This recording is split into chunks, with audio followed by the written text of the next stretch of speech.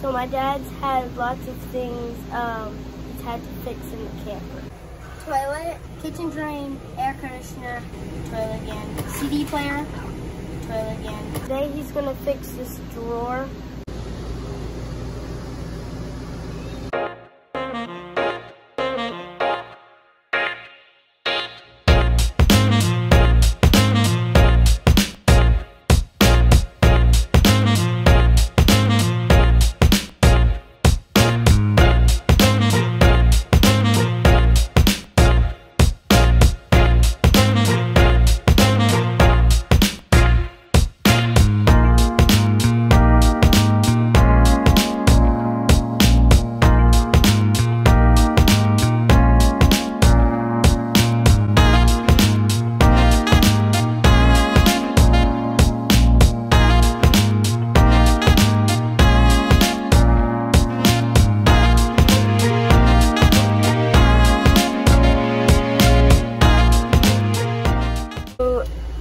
This faucet's been leaking and my mom fixed it temporarily, and today my dad's gonna change the faucet.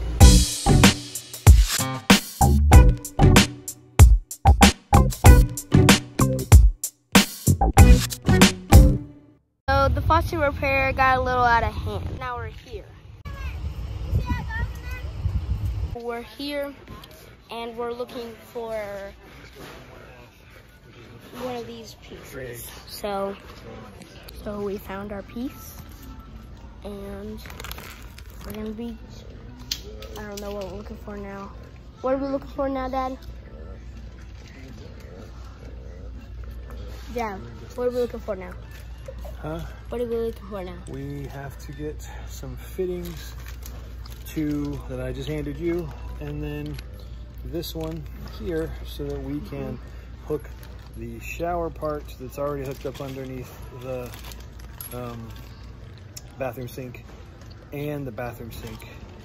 So the old fittings are wore out and are leaking, and these should not leak, which is the idea. And the ones you have right here have a little valve where we can turn the water off, because right now, if we need to turn the water off, I have to make you run outside and do it, right? And now I'll be able to turn a handle right there under the sink, and that'll save you some running. So, yeah, what he said. So this is an outdoor shower, and those fittings go up and connect currently to an adapter that connects to the sink. So the plan is now, because there's no shut-off valve, you have to just run outside and turn off the water.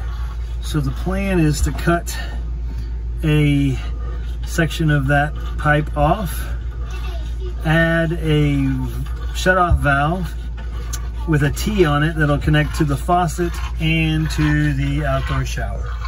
So here goes nothing. We hope it works. Yeah, look.